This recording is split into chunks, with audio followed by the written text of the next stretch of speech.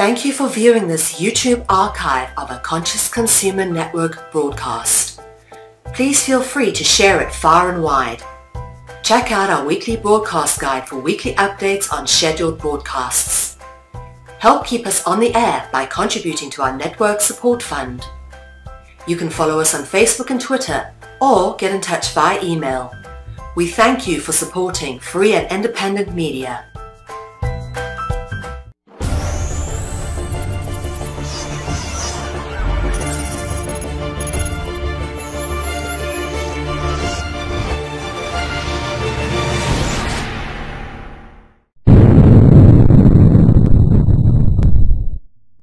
Hello ladies and gentlemen, my name is Natalie-Marie Hart of Crystal Kids TV.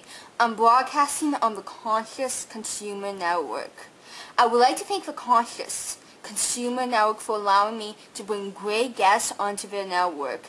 I have two websites, www.crystalkidsradio.com or www.crystalkidstv.com.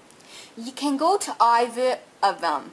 Today I have a special guest by the name of Anita Meyer. Anita Meyer has 3 books. We will be speaking about her 2 books, In Search of a Holy Language and Beyond the Bible Code. I am going to play the trailer of Anita's book, which is called In Search of a Holy Language.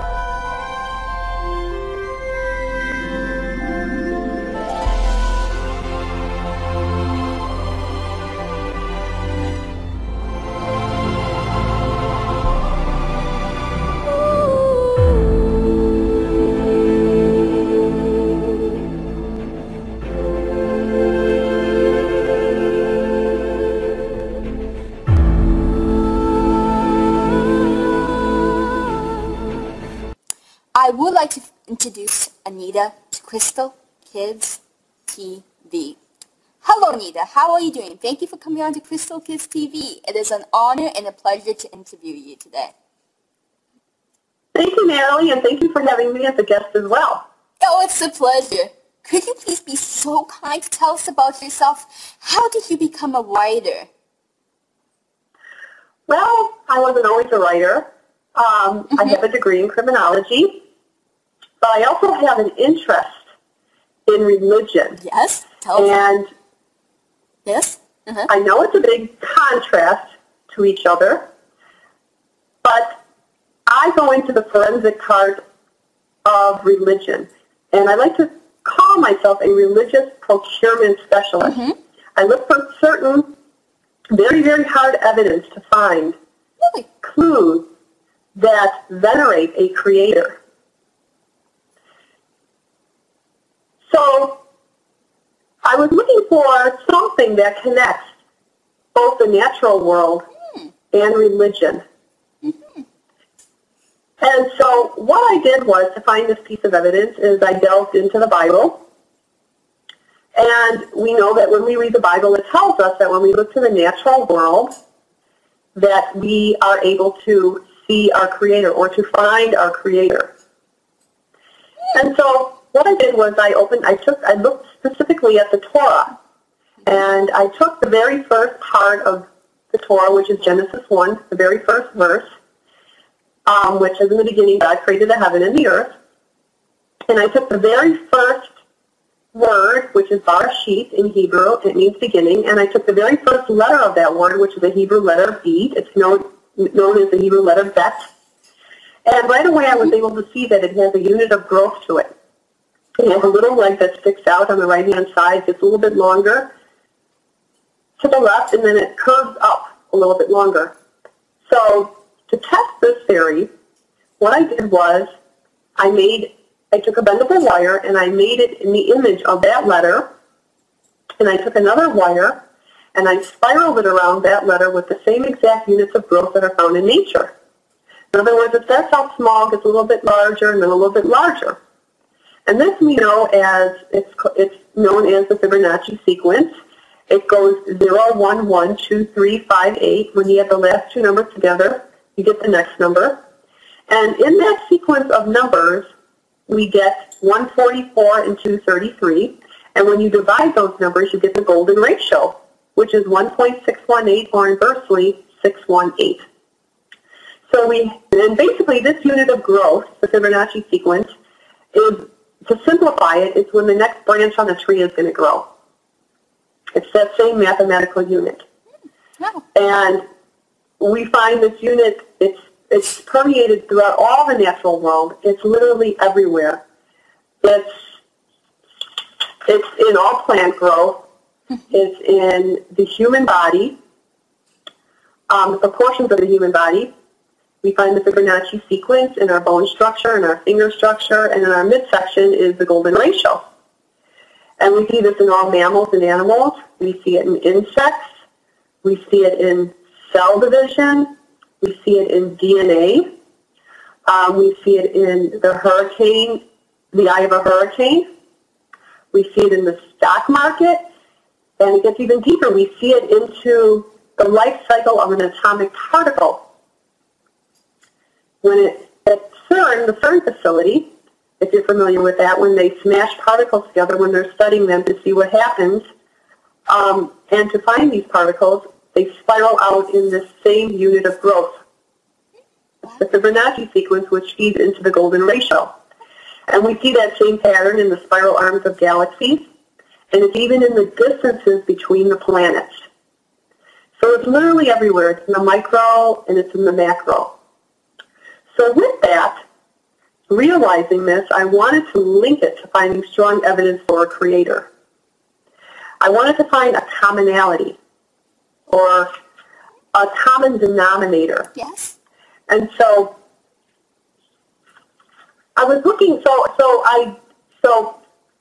what I did was I turned to the Bible and I was looking for one tangible piece of evidence of something that was said to have been given to us, and that was the Ten Commandments that were given to us on Mount Sinai.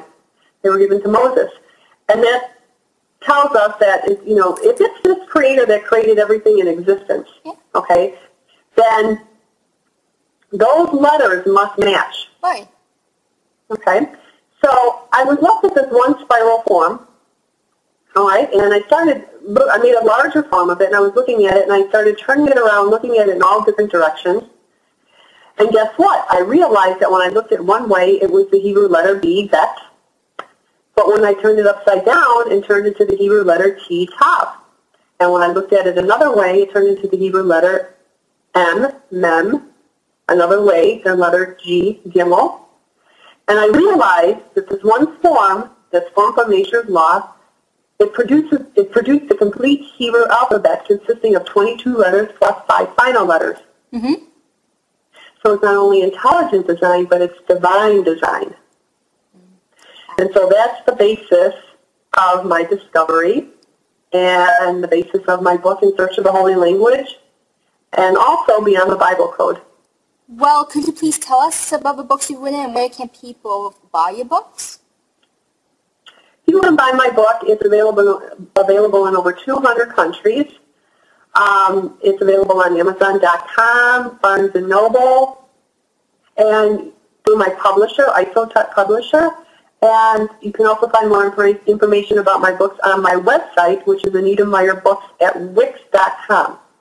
Okay, then please check that out for my audience. And can you please give us an outline on your upcoming book that you're going to have? Yes, I'm writing a new book, if that's what you're asking. Mm-hmm, yes. And that book is going, yes. Okay. I'm also working on a fourth book, and that one is going to have some spectacular information in there like nobody's ever read before. And that book is going to be called Hidden Secrets of Scripture. How interesting. Yes, and it's going to go into not only showing that there's intelligent design in the letters, but the letters are also based on the science of sound and frequency. Wow, that sounds interesting. Yes, and so I'm going to reveal in my newest book how the letters themselves, the names of the letters, they have specific names like Aleph, Bet, Gimel, Dalet, how those letters, when you pronounce the sound of those letters, how they actually produce the letter itself and in sound patterns. Right, and do you know when this book is coming out? I'm working on it, and I hope to have it done in about a couple months. That's very soon. Yes, and then it all depends how soon my editor can edit when I'm done writing. So yeah, that's very true. So, but we can't really predict the future, but it should be coming out very soon, I'm gathering. So, yes. Actually, I know you actually lived in Israel. How was living in Israel, and why did you decide to live there? So I went there because I'm very curious about the Jewish traditions, and I was born Jewish. And so an opportunity arose for me to go to Israel, and so I went there, and I lived on a kibbutz for about a year and a half. And there, it was a kibbutz that was right down from Mount Gilboa, and the biblical Mount Gilboa. And there I worked part of the day, and the other half of the day was we studied and we learned the language and the traditions. And so then from there, I traveled around Israel, and I lived with a woman who was a child of the Holocaust. Oh, really? And she taught me the New Testament. So I consider myself a Messianic Jew now. Wow, that sounds really interesting. Yes. Yeah. And actually, can we talk about your book, In Search of a Holy Language? I know you wrote in your book a question that is really asked and always taken for granted. Is language a part of our human origin, or is its source something else entirely different and unexpected? Yes, this is a question that has always fascinated me. I was always looking for an answer. Could you please be so kind to give us your opinion? Thank you. Yes. Well, no. Language is endowed to us by our Creator. Because what I just explained with the Hebrew letters, how they are... Yes? They are inherent to nature. When we delve into the oral Torah, and this gets kind of, you can understand better because in the oral Torah, specifically for this instance, the Kabbalah, it gives us an oral understanding that the Creator used the Hebrew letters to create everything in existence. Okay, He used them like bits of clay to build all the material that we see in our physical world. And this is the language that the Creator spoke, that He created everything with. It says, you know, when we read in the Bible, it says, and God said, let there be light, and there was light. He spoke, and it was a language, and it's based on the science of sound, frequency, and vibration that created all things. So this language is not a language that had evolved from cavemen over millions of years. This is a language that was endowed to us. It was given to us by said Creator. And it was given specifically to Moses. Well, it goes farther back than that. The patriarch Enoch, it's recorded in the ancient Book of Jubilees and also in the Old Testament that he was the first scribe in human history. And it tells us in that book that he was taken up by God's appointed angel, and he's taught this language and writing. So Enoch was basically, and this is the Enoch that is the great-grandfather of Noah. Yes. And so Enoch was the first to learn this holy writing, and then he passed it down to Noah, and then Noah passed it down to his 3 sons, and then we find ourselves at the Tower of Babel, and it tells us in the Bible that they all Noah's generation, all his children and his descendants, went to the land of Shinar, and it tells us specifically that they all spoke one language. And this one language was the holy language, which was Hebrew. And they proceeded to build a tower. Yes. And with that tower, it says that they could do anything that they wanted to.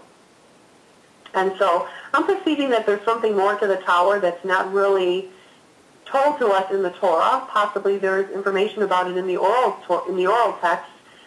But I'm perceiving that this tower was a type of antenna.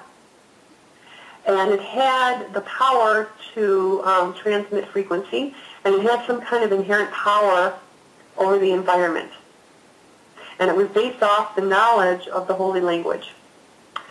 And so this had some kind of detriment on the natural world, and they were doing something that the Creator was not in favor of. And so that's why we read that He came down, God came down, and He confused the language, the one language that they all spoke, and that's how we get all the languages in the world today.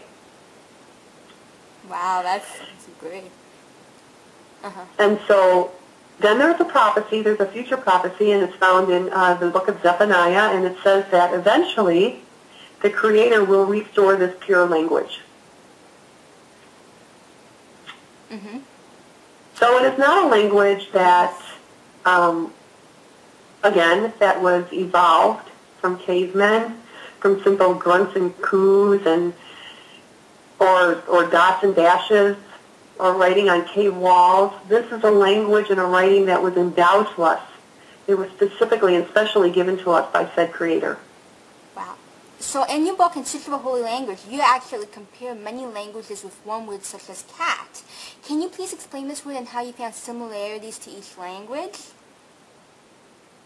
Right. So we find all this writing across the globe today, and when we compile all those letters together and we look at them, we see that they all have similarities.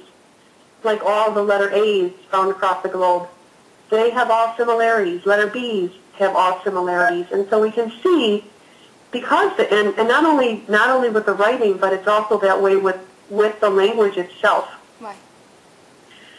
Words, similar words are very similar in all other languages across the globe. For instance, the word cat. In all languages, it sounds the same. English, we say it cat. Arabic, kiti. Kuta, Armenian, katu. Bulgarian, kata. And Chinese, miu, like the sound of meow. Yes. So we have all these similar sounding words. So, and linguists know that there's a similarity in all the writing in all the languages. And so we can assume that at one time we all spoke one language. Yes, that's... And this I call the primordial language. Mm-hmm. Wow, that sounds really interesting. Mm-hmm. Yeah, it seems as though every language is connected like a family tree. Like, for example, English comes directly from Latin. Latin has links to French and Italian. Everything is connected when it comes to languages. I love to study every language and to see each similarity. Mm-hmm. Right, and the linguists know that, they say that the oldest writing is Phoenician, Sumerian, and Yes. we know that Phoenician and Hebrew languages emerged into the Arabic, Greek, Latin, and Roman by way of the Mediterranean Sea, which later separated into Germanic, French, Italian, Spanish, English, and the many other dialects we have today. Yes, and that's what's happened here. Yeah. Mm-hmm. So, in search of a holy language, you wrote, scholars assume that the Sumerian language appears to be the oldest language of a written word. They insist that it is not related to any other known language or writing. Please explain. Right. Well, the Sumerian, we see that it's called cuneiform, Mm-hmm. and it's those little dashes that we find in clay and stone. And when we look at those dashes, actually what I perceive it to be is they are the Hebrew letters when you turn them sideways to the left. So I'm perceiving that cuneiform was a type of shorthand that they used to write the Hebrew letters, because Hebrew letters are curved and it's harder to carve a curved letter into stone or clay. So they came up with a shorthand, and that's the cuneiform. Right, and actually, let's talk about this. I would like to show to my audience a man by the name of Leonardo Grünberg, who designed Hebrew letter artwork. It looks like it is connected to Native American artwork. Anita? Yes, there's a lot of proto-Hebrew in Native American writing. And this goes all the way back to the Native Americans, and there's also been DNA. Studies have been done on the Native Americans, and they find out that they have Jewish DNA. And the Native Americans claim that they are from the lost tribe of Manasseh. And so a lot of that writing, it's used in the Native American, it's used symbolism and also in sound phonics. Right. And they mix a lot of the letters up, but they're all based on the sound phonics of the Hebrew language. Wow, that's so interesting. How incredible. Yeah. So there is a family tree. Like, every language seems to be very connected in many ways, and the Hebrew language, for example, is very unique. Let's put it this way: if you go to a synagogue, it's all singing. It's like a different kind of language altogether. Like, it's like you wrote in your book, Beyond the Bible Code, that all letters of the Hebrew alphabet come from one form that is found within the natural world and exhibits a mathematical framework. Right. So. Yes. And in a lot of the songs, that there is healing incantations in those songs, and we even find those codes. We can find that mathematical rhythm in the Psalms themselves that were written by King David. Wow. And there's healing tones. There is healing tones in the songs. And in my new research, I'm going to be presenting how, in specific, when we pronounce the Hebrew word menorah, when we sing it, menorah, we actually get the picture of the menorah in a sound wave pattern. Wow. It is very amazing. Wow, amazing, yeah. Yes, and so at my next conference that I'm going to be at, I have two conferences that are going to be coming up, and my next one, I'm going to have this presentable so that people can see it. Yes. Visually see it with their own eyes. Right. And when? Right. And when is this new conference? I'm either going to present it in May or in October. Wow, that sounds incredible and very amazing. Yeah, amazing. So in your book, you wrote, in search of a holy language, nature in itself has a pattern and language of its own. But what you might be astounded to find out is that nature's pattern language actually matches the pattern of ancient scriptural writing. So it's incredible to hear that nature has its own language, because it does in its own way. You know, it's really like like everything in nature has like something to do with math, it seems. So could you please tell us how we see math appearing in nature? Yes, it's in all things in the natural world. As I was explaining earlier, it's when the next branch on a tree is going to grow. It's in the growth units of the human body. It's in the eye of a hurricane. We find it in the rows of sunflower seeds, the spirals of a pine cone. It's in all flowers, all plant growth. It's in shells, beautifully presented in shells. Wow. And in fact, the conch shell, if you're familiar with what a conch shell looks like, it's a spiral shell. And my spiral pattern matches a conch shell exactly. It has the same mathematical unit of growth, and it has the same pattern.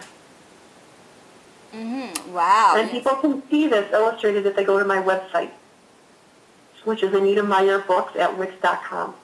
Yes. Tell us more about the spiral. The spiral is found in both in the natural world. It's found in, which is the macro and the micro. Really? Wow. There's many microcosms. So being that it's found in the spiral arms of our galaxy, okay? So everything what's in has to conform to that same pattern. Wow. And so it's not just our galaxy. Yes. When we look out there into the grand cosmos, we see the same spiral pattern in other galaxies. And it's the same mathematical unit that we find in the distances between the planets and stars. And there's even a frequency that we hear from outer space that's based on the golden ratio.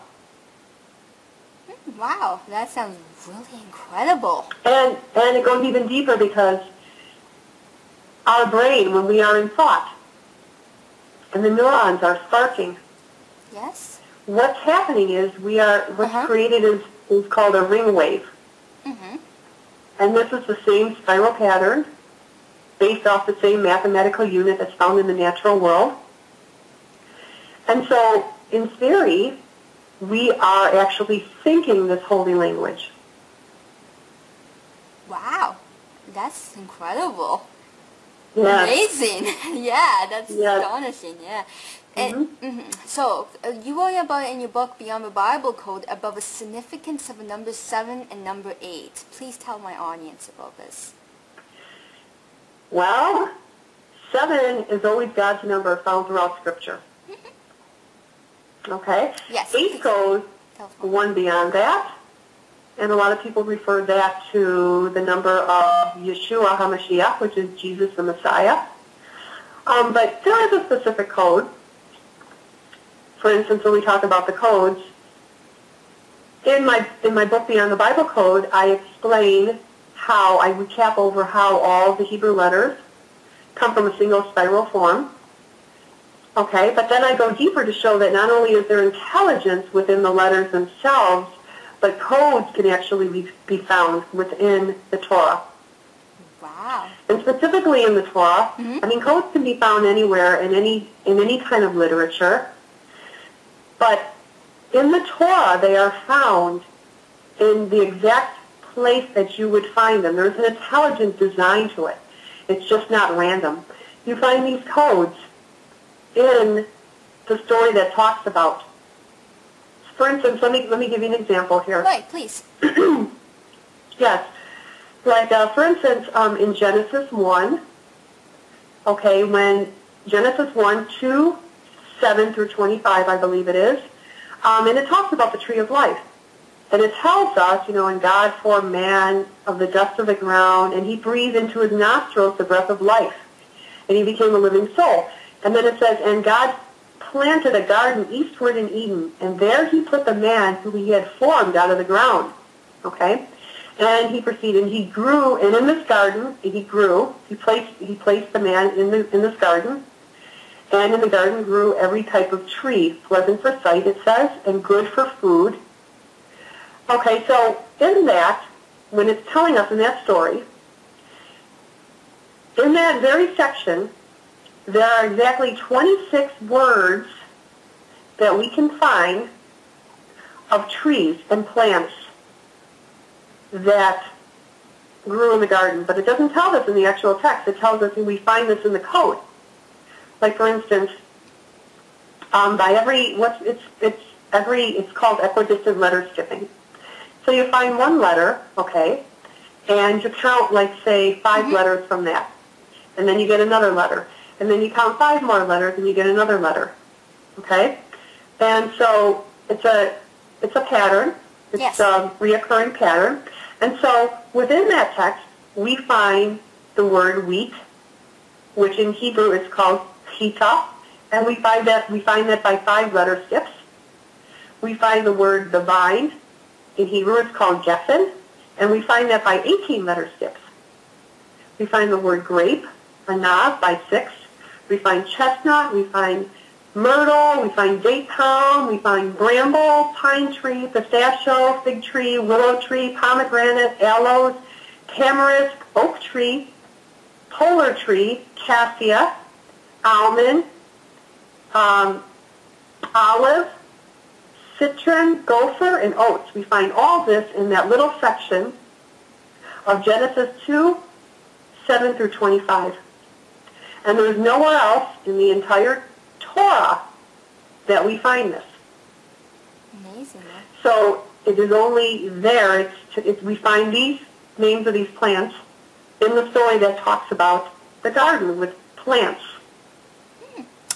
Yes, and you wrote in your book, in skillful holy language, for Kabbalists who are attempting to teach geometry shown in the tree of life. Please explain more. Geometry in the tree of life. Yes. Well, there is. And a lot of people don't really understand what the tree of life represents. It starts out at the very bottom. Well, it's a geometric structure, but it starts out at the very bottom. It starts out with a triangle shape, okay? And then it goes into a square, and then it goes into a hexagon, and then a hexahedron. And this basically, these are the Platonic solids, if you're familiar with them. There's only 5 Platonic solids, and those are the 5 Platonic solids that we find that construct the tree of life. Right. And so it is my theory what it's representing is that the very first one from the bottom, which is a triangle shape, it shows you how energy, how it manifests in the physical form. Wow. And so it goes through these Platonic solids, getting more precise and more structure to it. So the tetrahedron starts out, it only has 3 sides to it, but then it merges into a square. And then from there a hexagon, and then a hexahedron. And so it multiplies. It's kind of like It's kind of like an embryo that keeps dividing to create a human being. Oh, really? Wow, that sounds really interesting. And in your book, In Search of a Holy Language, you wrote about this. So how can we know for sure that Enoch was the original designer and builder of the Great Pyramid? Why do you think Enoch was the original designer of the Great Pyramid? Right, so Enoch, back to Enoch again, the ancient texts tell us that he was the first scribe in human history. But guess what? It also tells us that he was the first calendar maker. Yes, please tell us more about that. And how so is that he built what we know as the henge, just like at Stonehenge. And these are solar lunar calendars. We find them all over the Middle East. Napa Playa has one. Stonehenge, they're all over. And these were the first calendars. Yes. And they're based off of 365 days. And that's Enoch's number in Scripture. Enoch's number is 365. And so how is he linked to the Great Pyramid? Because the Great Pyramid is a henge. It is a 365-day calendar. But now, more interestingly, is that when we measure the Great Pyramid, we find that all the measurements of the Great Pyramid, from the base, when we do all the mathematical measuring, equates to 365 in every single which way you can possibly imagine. So Enoch's name, in that respect, is written all over the Great Pyramid. But then it goes a little bit deeper, because Egyptologists still to this day they don't know the answer for why the passageways or the chambers were built in the locations that they were built inside the Great Pyramid. But when I looked at it, being a visual pattern recognizer, right away I was able to see that there is a Hebrew letter that is inside the Great Pyramid. It produces a Hebrew letter, ayin. Okay, from the king's chamber down to the queen's chamber and down the ascending passageway. That pattern produces a perfect Hebrew letter ayin. Now, each one of the Hebrew letters have a specific meaning to it. Like the Hebrew letter bet, that means house or tent. The Hebrew letter ayin means an actual eye, E-Y-E. And we know also, too, that masonry came out of Egypt. And so we find a lot of symbolism. For instance, like on the dollar bill, we have the pyramid with the all-seeing eye over it. And I think that the Masons were trying to tell us, they brought that information out of Egypt, and they were trying to illustrate to us that the actual eye, the ayin, the Hebrew letter ayin, is actually within the Great Pyramid. And so now, going back to Enoch, and Enoch was also the first scribe in human history, but he incorporated this henge with the Hebrew letter ayin. And the Hebrew letter ayin has a specific purpose to it. It has a certain sound frequency attached to it. And it was purposely put within the Great Pyramid to resonate a certain frequency.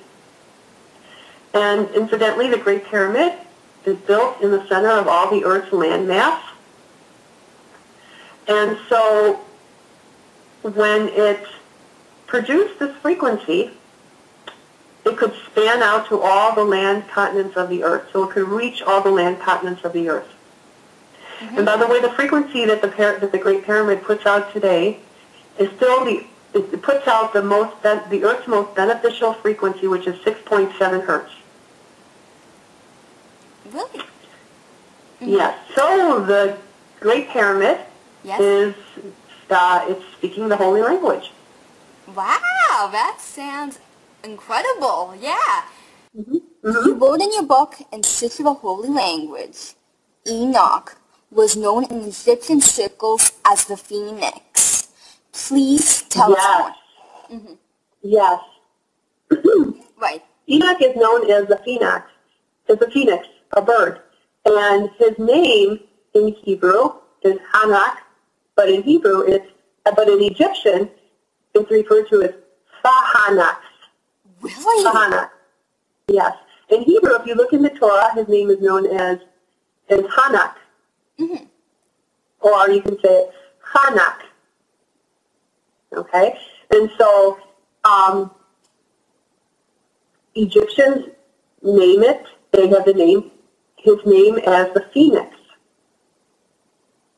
And that phoenix has a life cycle, we know it's a mathematical unit, and it has a life cycle as we know it, as the myth tells us, every 500 years. The phoenix dies and then it comes back 500 years. And so, yes, there, that all fits into the New Testament in Scripture. It's kind of linked to all that. And as Enoch, he was the calendar maker. So I have a feeling he knew the prophecies, the coming prophecies. But it goes, the life cycle of it's 500 years. Okay, so this, it's in Scripture it tells us, in Matthew 1:17. This might be kind of complicated a little bit here, but anyways, Matthew 1:17, it speaks about 14 generations. And so if we take 500 times 14, we get 7,000 years. And so right now we're in the 6,000 year span, and so when we get to the 7,000 span, that is supposed to be the full culmination of prophecy. And 7, whether it's 7, 70, 700, or 7,000, the number 7 is still related to God's number. There's a lot more that goes into Enoch being the phoenix. It also means in Egyptian circles, it means house of the stars. Mm-hmm. And which is also linked to the solar lunar calendar, again, the henge, and 355 days our zodiac. But it gets a lot deeper because yes, the Great Pyramid is aligned with the constellation Orion. mm-hmm. And there is a pattern that goes around, and it's a spiral pattern. It's the same spiral pattern. And it starts out in Taurus. It goes through Gemini, Canis Minor, Canis Major. It goes to Lepus, Eridanus, and then it goes through Orion, the 3 stars of Orion. And this produces what looks like the spiral pattern, but it's a Hebrew letter. It looks like a letter G. But it's truly a Hebrew letter Pei. And Pei means mouth. Mm-hmm. And I know this is kind of hard to see, but you really have to look at some of the images in my book, or perhaps you can go to my website. But it shows the constellation Eridanus. It's a profile view of a pharaoh, the side view of a pharaoh. We can see the crown. We can see the forehead, the eyes, the nose, the mouth, and the beard, which is Lepus. And so it's my theory, and you can also look in my book to see these miraculous images. What it's representing is this is where the Egyptians got their dress attire, the crowns of Egypt, mm-hmm. how the beard, and it's all based on upper and lower, the crowns of upper and lower Egypt. And it all comes from the image of the stars from above, as above, so below. And so what this is representing is that the pharaoh, which is the constellation Eridanus, it speaks the holy language. And this spiral pattern that goes through those stars is the Hebrew letter Pei, which means mouth. So what it's saying is the pharaoh speaks the holy language. I see, yeah. And so that's how the Great Pyramid is connected with the constellation. It's a 365-day calendar. and it's connected with the precession of these stars, and it's linked in with prophecy, That sounds which is going to be a future book of mine as well. I'll go in deeper depth to explain this. That sounds like it will be a really interesting book. In your book, Beyond the Bible Code, you wrote in chapter 13 about why do we have a Torah. In that chapter, you wrote a question. We must ask ourselves, why was the Torah given to man? Could you please be so kind to give us your opinion? Yes, that is a very good question. Well, some people say that the interesting thing about the Torah code, okay, is, again, it's not where you find the words, but where one finds them within the context of where one would expect to find them, and conspiring with both the story and with meaningful associated numbers. Okay? But the purpose of the code, it's not intended to predict the future, okay? But only as a way of realizing that the Torah has everything in it. It has everything in it. It's from a divine being who is all-knowing, all-powerful, and present everywhere, as affirmed to in the Bible. So that is the purpose of the Grand Code, is that it is a book, and it also tells us, in many circles, in oral understanding, oral Torah, it explains to us that that the Bible is, that the Torah is the schematics to everything that exists. It's the blueprint. And so therefore it has everything in it. And we have contradicting codes. Like, say, we can find in one part, we can find a code that says a comet's going to hit the Earth. And then we can find another code that says comet will be destroyed. And so these codes have, it's so beautiful that they have both contradictions. There's probabilities. And we can't predict the future. We can only find these codes after the fact. After they've happened, we find them in the Torah text. So that's the beautiful thing about it. And the thing is, too, that there's all these probabilities. And so it's telling us that we really do have choice. Right. That God gave us choice, and we have choice. And we can choose. But that the Torah has all the probabilities of all the choices that we could possibly make. Right. And that's how deep it is. That's how beautiful the message is. it is. It's a really beautiful message. You're right. Well, could you please tell us what the meaning of the word Torah is? Yes, the word Torah means instruction.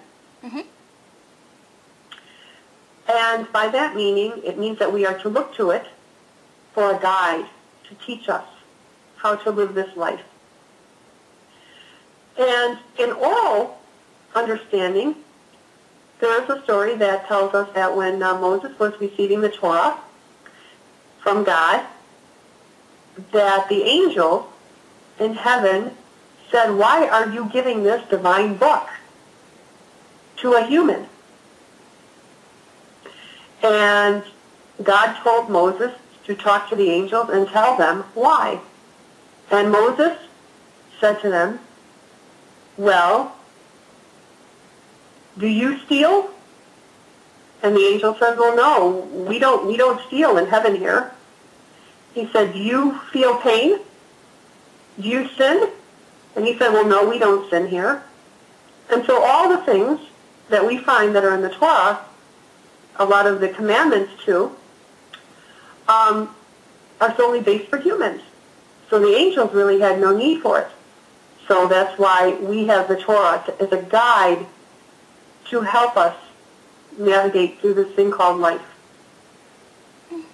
Yeah, and You actually wrote in your book, Beyond the Bible Code, the Hebrew word hanged is in very close proximity to the notorious word Nazi. Please tell us more. Yes, I have to look at that code to actually see what that is, but I know it. I did a thing on this on my book, and yes, it tells us the word Nazi. We find it in the Torah. Yeah. And we also find in very close proximity the word hanged. And I believe Hitler and the name of in the year of the Holocaust. We find this in the Torah text, in the Torah code. And we only found this, we couldn't have found it beforehand because we didn't know any of these names or dates. But we find it after the fact. Wow, that sounds really interesting. Could you please be so kind to give us your website, Facebook, Twitter, and whichever social media you have? Yes. I have a website. My website is Anita Meyer Books at Wix.com, and that's spelled ANITA-MEYER, books, BOOKX, .wix, WIX.com. Then I'm also available. Yes. My books are available on Amazon.com, Barnes & Noble, but I have a Facebook, and I'm located under Anita Charlotte Meyer. And then Twitter, Yes. I'm under Anita Meyer Books. Yes. Well, please check that out. Thank you, Anita, for coming on to Crystal Kids TV. It was an honor and pleasure having you, and I hope to have you back in the near future. Thank you, Natalie. Thank you so much for having me. Yes. Thank you for listening to Crystal Kids TV. I would like to thank everyone for listening. Thank you, Conscious Consumer Network, for giving me a chance to broadcast on your wonderful network.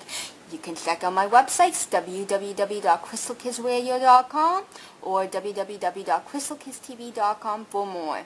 You can also like my Facebook page, Crystal Kids Radio, or follow me on Twitter by searching up Crystal Kids TV or on Natalie-Marie Hart's Google+.